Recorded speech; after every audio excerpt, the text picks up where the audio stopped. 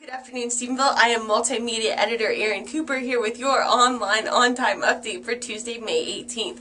For several months, the Dublin ISD Board of Trustees has been discussing the future of its facilities. The discussion continued Monday night at the board's regular May meeting and included issues at the elementary and middle school campuses. Look for details in the Wednesday edition of the Empire-Tribune. Also coming in tomorrow's edition is a sneak peek at the expansion and renovation of the Erath County Jail. Staff writer Amanda Kimball has that story. One local developer is moving mountains in Morgan Mill as his new subdivision makes waves of improvement for the entire town. Find out who he is and what he is doing tomorrow.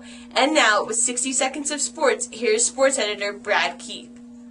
Good afternoon, Stephenville. Tarleton State has added a second name to its 2010 men's basketball recruiting class, adding Denison High School standout Coleman Fursh to the roster for next season.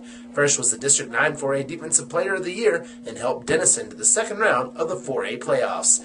It looks like a Stephenville High School graduate may be headed to the NCAA Division II National Track and Field Championships. Claire Goodman is a member of the Texans 4x400 meter relay that ran a provisional qualifying time last week in San Antonio. Catch the full story Wednesday in sports.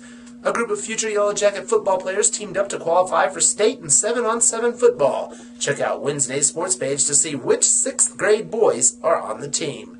Soccer camp is coming this summer and plans and registration are already underway. Do you have a young soccer enthusiast in the family? If so, check out Wednesday's paper to learn how he or she can hone their skills right here in Stephenville this summer. This has been a look at your sports update for today. I'm Brad Keith.